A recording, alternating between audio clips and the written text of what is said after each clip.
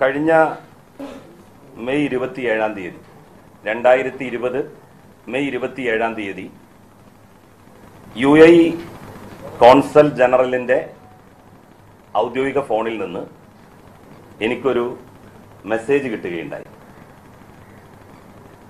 എല്ലാ വർഷങ്ങളിലും റമദാനിനോടനുബന്ധിച്ച് UAE consulate ഭക്ഷണ കിറ്റുകൾ റിലീഫിന്റെ ഭാഗമായിട്ട് കൊടുക്കാറുണ്ട്. ഞാൻ തന്നെ 2-3 റിലീഫ് വിതരണ പരിപാടികളിൽ പങ്കെടുത്തിട്ടുമുണ്ട്. ഈ പ്രാവശ്യം ലോക്ക്ഡൌൺ ആയതുകൊണ്ട് അവർക്ക് ആ ഭക്ഷണ കിറ്റുകൾ കൊടുക്കാൻ കഴിഞ്ഞിരുന്നില്ല. അങ്ങനെ ഇരിക്കെയാണ് മെയ് 27-ാം തീയതി എനിക്കൊരു മെസ്സേജ് വരുന്നത്. ഞങ്ങളുടെ അടുത്ത് ഭക്ഷണ കിറ്റുകളുണ്ട്, എവിടെയെങ്കിലും കൊടുക്കണം എന്ന് താല്പര്യമുണ്ടെങ്കിൽ അറിയിക്കണം. ഇതായിരുന്നു കൗൺസിൽ ജനറലിന്റെ ഫോണിൽ നിന്ന് എനിക്ക് ലഭിച്ച സന്ദേശം. ആ സന്ദേശത്തിന് ഞാൻ മറുപടി കൊടുത്തു. എങ്ങനെയാണ് ഇത് അറേഞ്ച് ചെയ്യുക എന്ന് അദ്ദേഹം എന്നോട് ചോദിച്ചു. അപ്പൊ ഞാൻ പറഞ്ഞു, കൺസ്യൂമർ ഫെഡ് നമ്മളുടെ സ്റ്റേറ്റ് ഗവൺമെന്റിന്റെ ഒരു സ്ഥാപനമാണ്, അവിടെ നിന്ന് നമുക്ക് ഈ ഭക്ഷണ കിറ്റുകൾ അറേഞ്ച് ചെയ്യാം. ശരി, അങ്ങനെയെങ്കിൽ സ്വപ്ന നിങ്ങളുമായിട്ട് ബന്ധപ്പെടും എന്ന് അദ്ദേഹം എനിക്ക് മെസ്സേജ് ചെയ്യുകയാണ്. 2020 മെയ് 27-ന് അതിന്റെ സ്ക്രീൻഷോട്ടിന്റെ കോപ്പി നിങ്ങൾക്ക് തരും.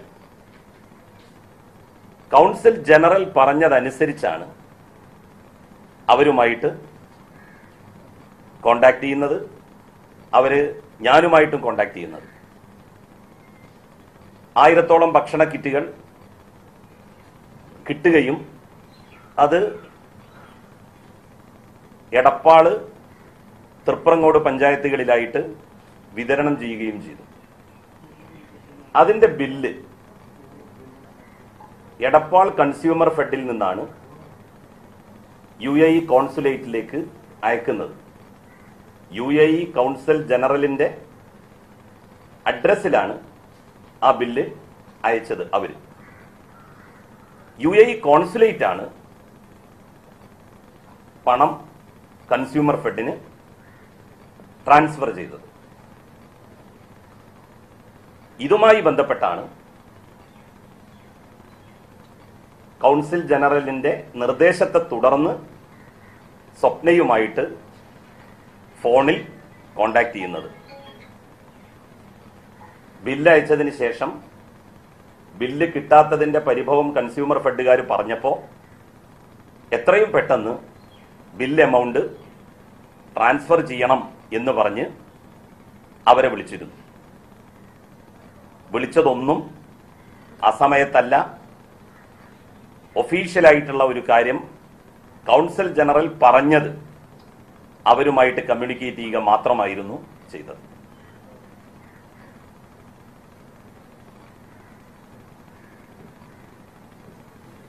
വ്യക്തമായല്ലോ? മെയ് 27-ാം തീയതി 2020 അതിന്റെ സ്ക്രീൻഷോട്ട് കൊടുക്ക്. കൗൺസിൽ ജനറൽ തന്നെയാണ് പറയുന്നത് സ്വപ്നയുമായിട്ട് കോണ്ടാക്ട് ചെയ്യണമെന്ന്, അല്ലാതെ നമ്മൾ നേരിട്ട് അവരായിട്ട് കോണ്ടാക്ട് ചെയ്തതല്ല. ഇതിനു മുൻപും കൗൺസിൽ ജനറലിനെ കോണ്ടാക്ട് ചെയ്യാൻ വേണ്ടിയിട്ട് ശ്രമിച്ച ഘട്ടത്തിലൊക്കെ തന്നെ അവരുടെ സെക്രട്ടറി എന്നുള്ള നിലയിൽ ഇവരുമായിട്ട് തന്നെയാണ് എല്ലാവരും കോണ്ടാക്ട് ചെയ്യാറ്, ഞാൻ മാത്രമല്ല. ഇനി വിശദമായിട്ടുള്ള വിവരങ്ങൾ നിങ്ങൾക്ക് കൺസ്യൂമർ ഫെഡിന്റെ ബില്ല് കാര്യങ്ങൾ അതൊക്കെ തന്നെ വേണമെങ്കിൽ കോപ്പി എടുത്ത് തരാം. അതെ അതെ അതെ, കാരണം എടപ്പാളുകാരൻ തന്നെയാണ് എന്റെ ഗവൺമെന്റ് ആയിട്ടുള്ളത്. അപ്പൊ അദ്ദേഹം നേരത്തെ കൺസ്യൂമർ ഫെഡിൽ ജോലി ചെയ്തിരുന്നു. അപ്പൊ അവര് സ്വാഭാവികമായിട്ടും ബില്ലിന്റെ എമൗണ്ട് കിട്ടാതെ വന്നപ്പോ വൈകുമ്പോ എന്റെ ഗവൺമെന്റിനെ വിളിച്ചു. അപ്പൊ അദ്ദേഹവും ഞാൻ പറഞ്ഞു ഇവരെ വിളിച്ചു പറയണം, പെട്ടെന്ന് തന്നെ അയക്കാൻ വേണ്ടി ട്രാൻസ്ഫർ ചെയ്യാൻ വേണ്ടി പറയണം എന്ന് പറഞ്ഞു. ട്രാൻസ്ഫർ ചെയ്തു. ആ വിവരം അവരെന്നെ അറിയിച്ചു, കൗൺസിൽ ജനറലും എന്നെ അറിയിച്ചു. അല്ല, സാധാരണ റംസാൻ മാസത്തിലാണ് കിറ്റ് കൊടുക്കാറ്. ഈ പ്രാവശ്യം ലോക്ക്ഡൌൺ ആയതുകൊണ്ട് അവർക്ക് റംസാൻ മാസത്തിലെ കിറ്റ് കൊടുക്കാൻ കഴിഞ്ഞില്ല. അപ്പോ അങ്ങനെ കൊടുക്കാറുള്ള കിറ്റുകൾ തയ്യാറാണ്, അത് കൊടുക്കാം. എവിടെയെങ്കിലും കൊടുക്കേണ്ടതുണ്ടോ, നിങ്ങൾക്ക് താല്പര്യമുള്ള സ്ഥലങ്ങളുണ്ടോ എന്ന് ചോദിച്ച് എനിക്ക് ഒരു മെസ്സേജ് അദ്ദേഹം തന്നെ തരികയാണ്. അങ്ങനെയാണ് ഞാൻ അതിന്റെ വിശദമായിട്ടുള്ള വിവരങ്ങൾ അദ്ദേഹത്തോട് പറഞ്ഞു. അപ്പോഴാണ് അദ്ദേഹം പറയുന്നത്, ഇതേ ഡേറ്റിന് തന്നെ നിങ്ങൾ സ്വപ്നയുമായിട്ട് കോണ്ടാക്ട് ചെയ്യണം. വിളിച്ച സമയം നോക്കിയാൽ അറിയാമല്ലോ എന്താ കാര്യങ്ങൾ പറഞ്ഞിട്ടുണ്ടാവുക. അത്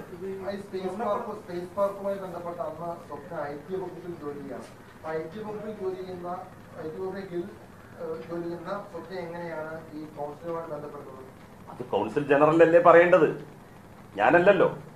ഇപ്പൊ കൗൺസിൽ ജനറൽ നമ്മളോട് പറയാണ്, അദ്ദേഹം is the representative of UAE. അദ്ദേഹമാണ് എന്നോട് പറയുന്നത്, നിങ്ങൾ സ്വപ്നയുമായിട്ടാണ് ഈ കാര്യത്തിന് ബന്ധപ്പെടേണ്ടത്. ഞാൻ സ്ക്രീൻഷോട്ട് തന്നല്ലോ. ജൂൺ മാസത്തിൽ 9 തവണ എന്ന് പറഞ്ഞാൽ ഇത് അറേഞ്ച് ചെയ്യണ്ടേ? ഈ കിറ്റുകൾ പിന്നെ എവിടെ കൊടുക്കണം, അതിന് ബാഗ് ഉണ്ടായിരുന്നില്ല, അപ്പൊ ബാഗ് ഉണ്ടാക്കണം, അതെവിടെ കൊടുക്കും എന്നെല്ലാം അവർ ചോദിക്കുകയാണ്. ഞാൻ അങ്ങോട്ട് വിളിച്ചു പറയാണ്, ബാഗ് ഇന്ന സ്ഥലത്ത് കൊടുത്താൽ മതി, അവിടെ നിന്ന് നമുക്കത് കിട്ടും. ദുബായ് എയ്ഡ് എന്ന് പറഞ്ഞിട്ട് അവരുടെ കോൺസുലേറ്റിന്റെ ഒരു സിമ്പലൊക്കെ വേണം നമ്മൾ ഈ കൊടുക്കുന്ന ബോക്സിന് അല്ലെങ്കിൽ ഈ ബാഗിന്റെ മുകളിൽ. അപ്പൊ അതൊക്കെ എവിടെ നിന്നാണ് ചെയ്യുന്നത്, എങ്ങനെയാണ് ചെയ്യുന്നത്, അതിന്റെ ചാർജ് എത്രയാണ്, അവരെ ഏൽപ്പിക്കാൻ പറ്റുമോ? അപ്പോ ഈ ബാഗ് ഉണ്ടാക്കിയിട്ടുള്ള ആളുകൾക്കും പണം എന്ത് ചെയ്തിട്ടുണ്ട്, അവർ കൊടുത്തിട്ടുണ്ട്. നമ്മളിപ്പോ അന്നൊന്നും ഇങ്ങനത്തെ ഒരു വിഷയം ഇല്ലല്ലോ. തീർച്ചയായിട്ടും. പിന്നെന്താ, ഞാൻ അങ്ങനെ പിന്നെ സ്ഥിരമായിട്ട് ഞാൻ തന്നെ ഫോൺ എടുക്കുന്ന ആളുകളാണ്. പൊതുവെ എന്റെ ഫോൺ ഞാൻ തന്നെയാണ് എടുക്കാറുള്ളത്, ഞാൻ തന്നെയാണ് പല ആളുകൾക്കും വിളിക്കാറുള്ളത്. നിങ്ങളിൽ പല ആളുകളും എന്നെ വിളിക്കാറുണ്ടല്ലോ, ഡയറക്റ്റ് ആയിട്ട് എന്നെ കിട്ടാറുമുണ്ട്.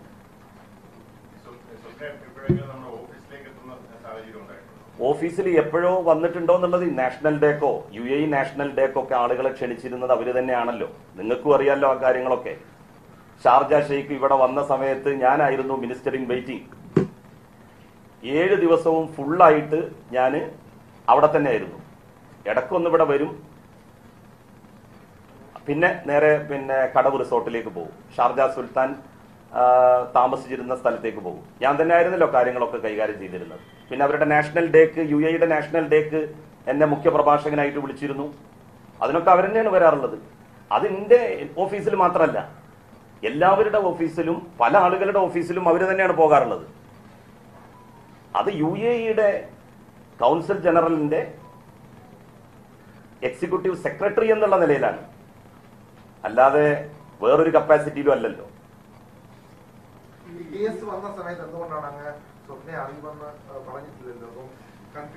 തീർച്ചയായിട്ടും ഞാൻ പിന്നെ നേരത്തെ പറഞ്ഞിട്ടുണ്ട്, എന്നോട് ചോദിച്ച ആളുകളോടൊക്കെ പറഞ്ഞിട്ടുണ്ട്. എന്ത്, ഞാൻ വിളിച്ചിട്ടുണ്ട്, കോണ്ടാക്ട് ചെയ്തിട്ടുണ്ട്. കാരണം കോണ്ടാക്ട് ചെയ്തിട്ടില്ല എന്ന് പറയേണ്ട കാര്യമില്ലല്ലോ. ഈ കള്ളക്കടത്തുമായി ബന്ധപ്പെട്ട് അതിനുശേഷം വിളിച്ചിട്ടുണ്ടോ?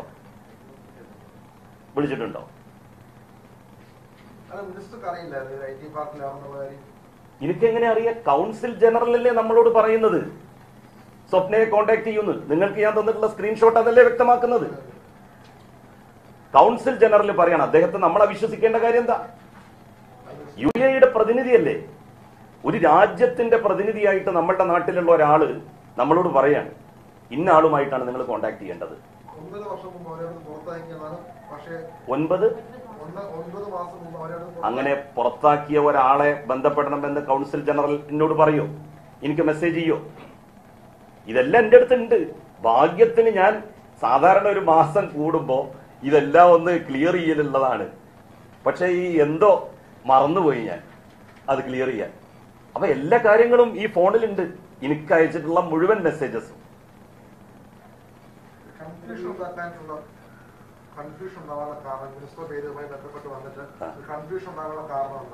അങ്ങനെ കൺഫ്യൂഷൻ ഇല്ലല്ലോ. ആർക്കാ കൺഫ്യൂഷൻ ഉള്ളത്?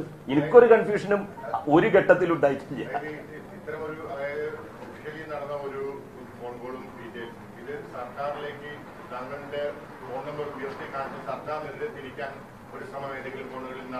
അതൊക്കെ സ്വാഭാവികമായിട്ടും നടക്കുമല്ലോ. ജന്മഭൂമിയും വീക്ഷണം പത്രവും നേരത്തെ തന്നെ ഞാൻ 100 കോള് വിളിച്ചു എന്നാണ് പറഞ്ഞത്. ഒരുപക്ഷെ 4 കൊല്ലത്തിന്റെ ഇടയ്ക്ക് നോക്കുമ്പോൾ ഒരു 19 കോളുകളൊക്കെ ചിലപ്പോൾ വിളിച്ചിട്ടുണ്ടാവാം. 4 വർഷമായില്ലേ ഞാൻ മന്ത്രിയായിട്ട്. UAE കോൺസുലേറ്റ് ആയിട്ട് നമുക്ക് പല സന്ദർഭങ്ങളിലും കോണ്ടാക്ട് ചെയ്യേണ്ടതായിട്ട് വന്നിട്ടുണ്ട്. പല പല പ്രശ്നങ്ങൾ, അവിടുത്തെ പ്രവാസികളുമായി ബന്ധപ്പെടുന്ന പ്രശ്നങ്ങൾ, അതുപോലെ തന്നെ ഷാർജ സുൽത്താന്റെ വിസിറ്റുമായി ബന്ധപ്പെട്ട പ്രശ്നങ്ങൾ, ആ ഒരു 7 ദിവസം തന്നെ ഒരുപാട് തവണ ഞാൻ വിളിച്ചിട്ടുണ്ടാവാൻ സാധ്യതയുണ്ട്. അതൊക്കെ പക്ഷേ 2-3 മിനിറ്റുകളെ നീണ്ടു നിൽക്കാറുള്ളൂ. പക്ഷെ ഇതൊന്നും അത്രയും ഇല്ല. 1 മിനിറ്റ് ഇത്തരം കാര്യങ്ങൾ പറയുക, സംഗതി ക്ലോസ് ചെയ്യുക.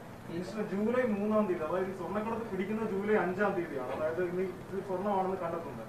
അതിന് 3-4 ദിവസം മുമ്പ് തന്നെ കസ്റ്റംസിന് സംശയമാണെന്ന് തടഞ്ഞു വെച്ചിരുന്നു. ഈ ദിവസങ്ങളിൽ സരിത്ത് അങ്ങനെ പേഴ്സണൽ സ്റ്റാഫിനെ വിളിച്ചിട്ടുണ്ട്. ജൂലൈ 3-ാം തീയതി ഉണ്ടെന്നോ എനിക്കറിയില്ല അതിനെ കുറിച്ച്. ജൂലൈ 3-ന് അത് പിന്നെ എനിക്കറിയാം. അത് കൗൺസിൽ ജനറലിനോടല്ലേ ചോദിക്കേണ്ടത്, നിങ്ങൾ എന്നോടല്ലല്ലോ ചോദിക്കേണ്ടത്. എങ്ങനെ സർക്കാർ അറിയാം? കൗൺസിൽ ജനറൽ നമ്മളോട് പറയാണ് നിങ്ങൾ ഇന്ന ആളെയാണ് ഇപ്പൊ നിങ്ങളെയാണ് കോൺടാക്ട് ചെയ്യേണ്ടത് എന്ന് എന്നോട് പറഞ്ഞാൽ നിങ്ങൾ എവിടെയാണ് ജോലി, നിങ്ങൾക്ക് എന്താ പണി എന്നൊന്നും ഞാൻ നോക്കേണ്ട കാര്യമില്ലല്ലോ. സർക്കാരിലാണോ അവരുള്ളത്? അതെനിക്കറിയില്ല. അവര് സർക്കാരിന്റെ ഒരു ജോലിക്കാരിയാണെന്ന് സർക്കാരിന്റെ പേ ലിസ്റ്റിൽ എവിടെയെങ്കിലും ഉണ്ടോ അവരുടെ പേര്? ഇല്ലല്ലോ. സർക്കാർ ഒരു ഉത്തരവാദിത്തം ഏതെങ്കിലും കമ്പനികളെ ഏൽപ്പിക്കുന്നു. ആ കമ്പനികൾ ഔട്ട്സോഴ്സ് ചെയ്തിട്ട് ആളുകളെ ജോലിക്ക് വെക്കുന്നു. ഇതൊക്കെ എങ്ങനെയാണ് സർക്കാരിന്റെ ചെലവിൽ വരിക?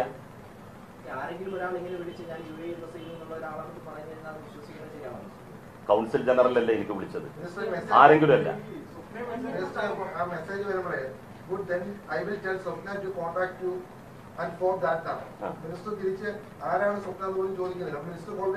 എനിക്ക് പിന്നെ അവര് കോൺസുലേറ്റ് ജനറലിന്റെ എക്സിക്യൂട്ടീവ് സെക്രട്ടറി ആയിരുന്നല്ലോ ഫോർ ദി ലാസ്റ്റ് 4 years. പിന്നെ നമ്മുടെ ഷാർജ സുൽത്താൻ വന്ന സമയത്തും അതുപോലെ അവരുടെ നാഷണൽ ഡേക്ക്, അവരുടെ റിലീഫ് വിതരണ ചടങ്ങുകൾക്ക് എല്ലാം ഇവരെന്നല്ലേ നമ്മളൊക്കെ കോണ്ടാക്ട് ചെയ്യുന്നത്. നിങ്ങൾക്കറിയില്ല അതൊക്കെ. നിങ്ങൾ പിന്നെ UAE നാഷണൽ ഡേക്കൊക്കെ അവിടെ പങ്കെടുത്തിട്ടുള്ളതല്ലേ. അവരെന്നല്ലേ കാര്യങ്ങളൊക്കെ അവിടെ പിന്നെ നീക്കിയിരുന്നതും ഓർഗനൈസ് ചെയ്തിരുന്നതും എല്ലാം. എങ്ങനെ UAE ബന്ധപ്പെടുന്ന കാര്യങ്ങളിലല്ലാതെ അവർക്ക് എനിക്ക് കോണ്ടാക്ട് ചെയ്യേണ്ട കാര്യമില്ലല്ലോ. അതിന് എനിക്ക് UAE കോൺസുലേറ്റുമായിട്ടാണ് ബന്ധപ്പെടേണ്ടത്. UAE കോൺസുൽ ജനറലുമായിട്ടാണ് കോണ്ടാക്ട് ചെയ്യേണ്ടത്.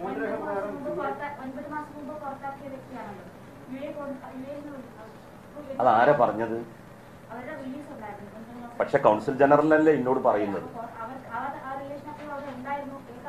അവര് പറഞ്ഞല്ലോ. അല്ല, അവര് പറഞ്ഞിട്ടുണ്ടല്ലോ ഞാൻ അവിടെ പാർട്ട് ടൈം ആയിട്ട് ജോലി ചെയ്തിരുന്നു. ഇവിടെ ഈ ജോലി ചെയ്യുന്ന കോൺട്രാക്ട് ബേസിസിൽ എവിടെ ജോലി ചെയ്യുകയാണെന്നുണ്ടെങ്കിലും നമുക്ക് വേറൊരു സ്ഥലത്തും നമ്മളുടെ സർവീസ് കൊടുക്കാമല്ലോ. അത് സ്വാഭാവികല്ലേ. ശരി.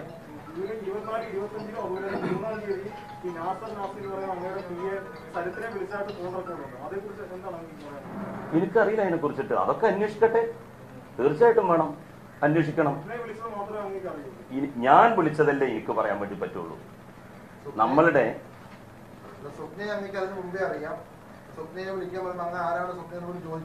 അങ്ങനെ ചോദിക്കേണ്ട കാര്യമില്ലല്ലോ.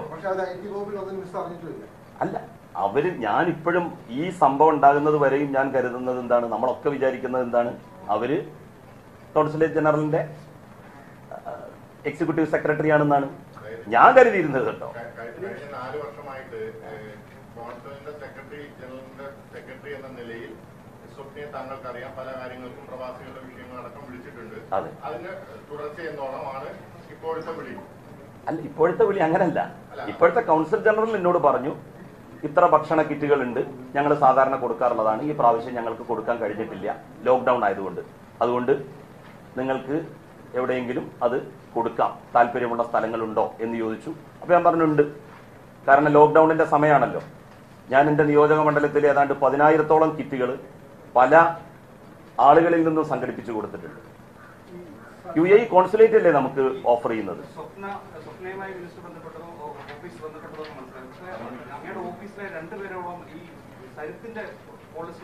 അതാരാ?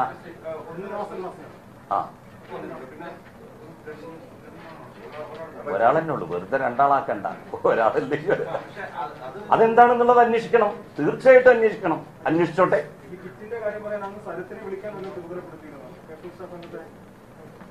അങ്ങനെ ഒരാളെയും വിളിക്കാൻ എന്തിനാത്? അയാളെ വിളിക്കണ്. അയാൾ ആരാ? UAE കോൺസുലേറ്റിലെ ഏതെങ്കിലും ആളുകളാണെന്ന് എനിക്ക് അറിയില്ല, അവരെ കുറിച്ചിട്ട് എനിക്കറിയില്ല. ആരെ? എന്റെ കൂടെ ഉണ്ട്. ശരി, അല്ല അതല്ല, എന്താണെന്നുള്ളത് നോക്കട്ടെ, അത് അന്വേഷിക്കണ്ടേ? ശരി, ഓക്കെ. ആരാണത്? അത് ആരെ വിളിച്ചു എന്നാണ്? അല്ലല്ലോ, പിന്നെ ഇവരെ വിളിച്ചു എന്നല്ലേ പറഞ്ഞത്? സ്വപ്നയെ വിളിച്ചു. വിളിച്ചിട്ടുണ്ടോ? ഉണ്ടോ? 17 സെക്കൻഡ്. അതെന്താണെന്നുള്ളത് എനിക്കറിയില്ല. അത് അല്ല, അവര് വരട്ടെ, അവരോട് ചോദിക്കാം. ഇതൊക്കെ NIA അന്വേഷിക്കല്ലേ, അവര് വിശദമായിട്ട് അന്വേഷിക്കട്ടെ. Most welcome. എന്ത് ഭയം?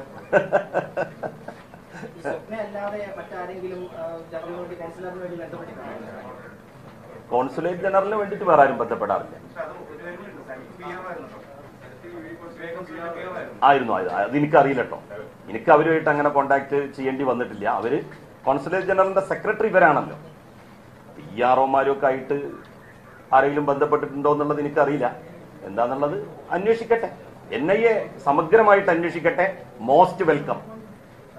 നമ്മളുടെ ഡോറുകൾ എപ്പോഴും അവർക്കായിട്ട് തുറന്നിട്ടിരിക്കുകയാണ്.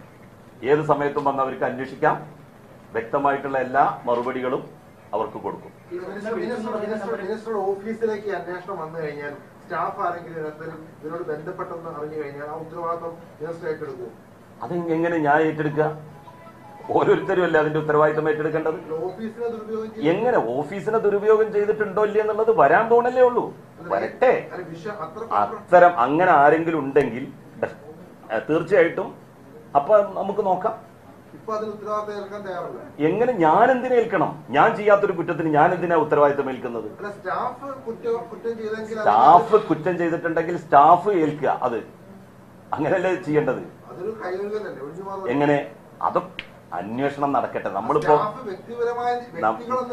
അല്ല, നമ്മളൊരു കാര്യം മനസ്സിലാക്കേണ്ടത്, അന്വേഷണം നടക്കുന്നുണ്ടല്ലോ, NIA അന്വേഷിക്കുന്നുണ്ടല്ലോ. അപ്പൊ അത് ഒന്നും വേണ്ട. നിങ്ങള് KT ജലീൽ അല്ല, അത് ചിലപ്പോ അവര് തമ്മിൽ സുഹൃത്തുക്കളാണെങ്കിലോ മുമ്പ് തന്നെ അല്ല. നിങ്ങൾക്ക് ഈ നാട്ടിലെ എല്ലാ അല്ല, എന്താ നിങ്ങൾ ഈ പറഞ്ഞത്? അല്ല, എന്തുത്തരം? നിങ്ങൾക്ക് ഇഷ്ടപ്പെട്ട ഉത്തരം എന്നിൽ നിന്ന് കിട്ടുമെന്ന് നിങ്ങൾ പ്രതീക്ഷിക്കണ്ട. നമുക്ക് അവസാനിപ്പിക്കാം. അല്ല, അത് വേണ്ട. നിങ്ങള് ഒന്നും ഇപ്പൊ നിങ്ങൾക്ക് പറയാനില്ല. അല്ല, ഒന്നും പറയാനില്ല. ഇപ്പൊ നിങ്ങളിപ്പോ വന്നത് ഒരു ഭയങ്കര എന്തോ ഒന്ന് ഉണ്ടാവും എന്നുള്ള വലിയ പ്രതീക്ഷയിലാണ്. അല്ല, അതെ, ആ വിശദീകരണം കേട്ടപ്പോ നിങ്ങൾക്ക് മനസ്സിലായി ഒന്നുമില്ല. ശരി, അതെ. പിന്നെ ഞാൻ തന്നെ അങ്ങോട്ട് ഞാൻ എന്റെ ഫോണ് ഞാൻ തന്നെയാണ് സാധാരണഗതിയിൽ ഉപയോഗിക്കാറ്. എന്റെ ഈ ഒഫീഷ്യൽ ഫോണ് ഞാൻ തന്നെയാണ് ഉപയോഗിക്കുക. ഞാൻ പറഞ്ഞല്ലോ, എന്റെ കൂടെ ഉണ്ടായിരുന്ന എന്റെ ഗൺമാൻ സംസാരിച്ചിട്ടുണ്ട്. കാരണം അവർ ചിലപ്പോൾ എന്നെ വിളിച്ചപ്പോഴോ അല്ലെങ്കിൽ എനിക്ക് ഇന്ന ആളെ വിളിച്ചു തരണം എന്ന് പറഞ്ഞപ്പോഴോ അവർ വിളിച്ചു തന്നിട്ടുണ്ടാവും. അവന്റെ ഫോണിൽ നിന്ന് വിളിച്ചു തന്നിട്ടുണ്ടാവും. ഞാൻ ഇപ്പൊ എന്റെ ഫോണിൽ ചിലപ്പോൾ വേറെ എന്തെങ്കിലും ഒരു സംസാരിച്ചുകൊണ്ടിരിക്കുകയായിരിക്കും. ഞാനങ്ങനെ ഓർക്കണില്ല അങ്ങനെ സരിറ്റുമായിട്ട് സംസാരിച്ചിട്ടുണ്ടോ എന്നുള്ളത്. അന്വേഷിക്കട്ടെ. എല്ലാ അന്വേഷണങ്ങൾക്കും 101% സ്വാഗതം. ഓക്കെ.